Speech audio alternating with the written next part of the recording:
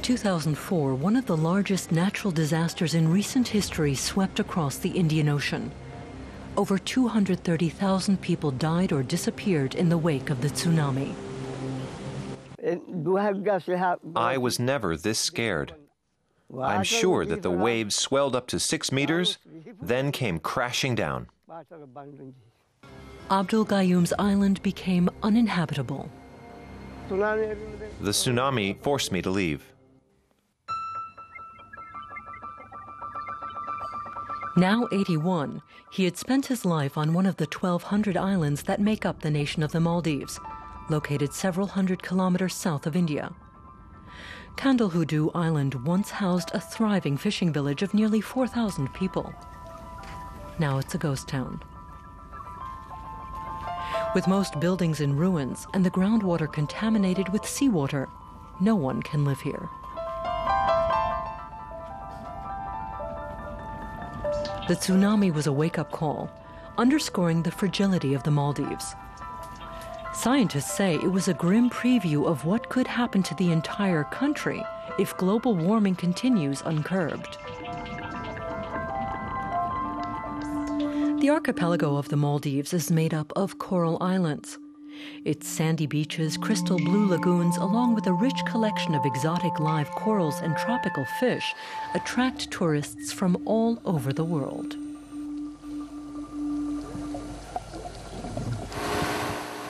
But with an average altitude of just 1.5 meters, these islands are in danger of vanishing under the rising waters. And recent years have seen an increase in tropical storms hitting the islands. Waves as high as 4.5 meters have inundated half of the Maldives' 200 populated islands. Many Maldivians are fishermen. For the government, protecting these small and vulnerable fishing communities from rising waters is an almost impossible task. We have tried to relocate people to bigger islands, relatively safe islands, although all the islands in the Maldives are low-lying.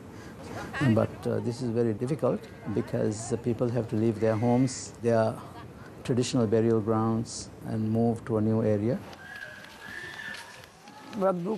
I didn't want to move because that was the island where I was born. But the tsunami left him with no option. When I go to Kandalhudu now, I know that we can't live there anymore. In 2005, the Maldives launched an experiment to relocate Abdul Gayoom and his entire community to an uninhabited island, Duvafaru. Surrounded by a large reef, it's about 10 times the size of Kandalhudu. The government has built up Duvafaru from scratch. Supported by international relief groups, it took 3 years and cost some $35 million.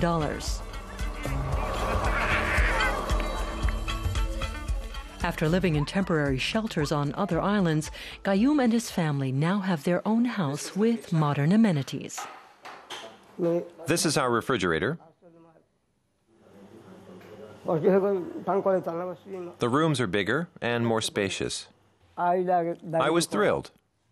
I was so happy to be reunited with my family, my friends, and people I'm familiar with.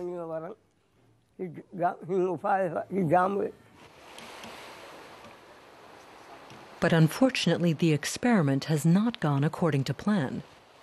Duvafaru is as vulnerable to erosion as all the other islands are. Ismail Ahmed is the chief of Duvafaru Island. During the last southwest monsoon, the waves came here and flooded some houses. Previously, the beach here was up to 12 meters wide. Now the beach is just a meter wide, almost reaching the houses. Experts believe that a strong seawall is needed to stop the erosion. The government is planning to do the seawall there as well. It's a priority for the government to protect that island because we've put so much already into it.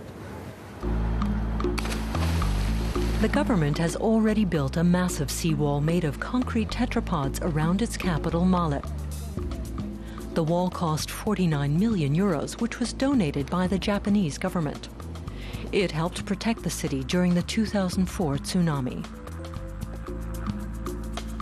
But tiny Male is already home to 110,000 people, nearly a third of the country's population. It's one of the world's most densely populated cities. So we have to now invest much more in population centers outside of Male, but they will require basic infrastructure, and this requires investment. People in the Maldives have lived on these islands for 3,000 years. But their willingness to move to higher-lying islands will be the key to their survival. I prefer Duvafaru. I will not go back. I will stay here. I hope that the disaster that struck Candle Hoodoo does not happen here. Obviously, we are not packing our suitcases to leave. We have a very long history. We want to stay on these islands and live here as long as we can.